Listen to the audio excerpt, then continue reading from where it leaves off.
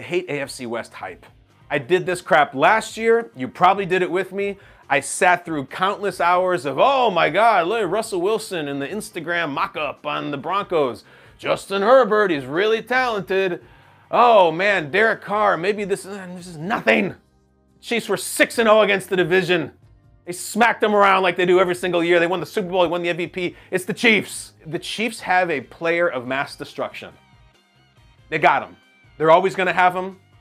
They have him this year. They're going to have him the next 10 years.